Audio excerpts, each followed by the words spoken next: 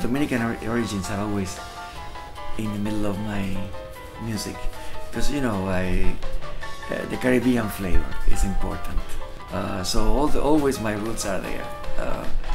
I thought it was important when I moved to New York never to forget where I came from. On the contrary, because you know the Big Apple, New York, is full of influences, but you need to protect your roots, I think, because otherwise you sound like everybody else. So it's important to have your original sound, and that way your fans will be with you for life.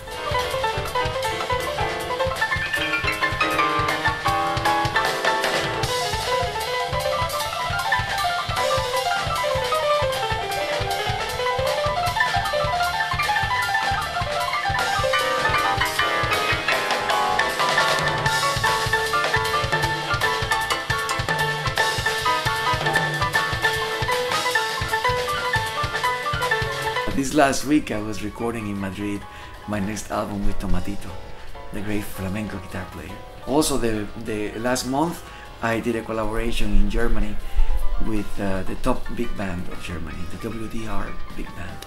And we recorded a live concert at the Philharmonic Hall in Essen.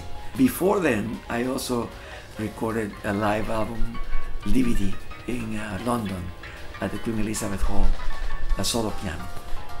Evening, and it was also a wonderful moment. Besides these 3 albums, there is a film coming out called Playing Lecuona. It's a tribute to the great Cuban master pianist Ernesto Lecuona. And this film is going to be premiered at the San Sebastian Film Festival this fall.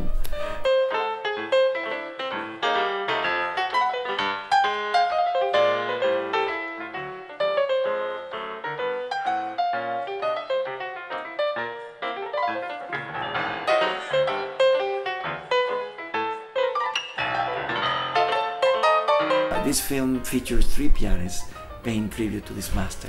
The 3 pianists are Chucho Valdés, Gonzalo Rubalcaba, and myself, with guests, different guests.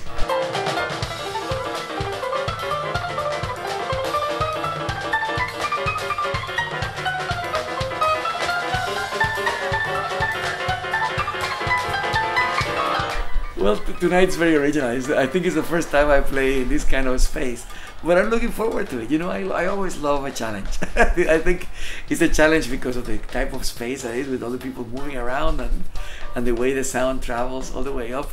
But I think it can be very exciting.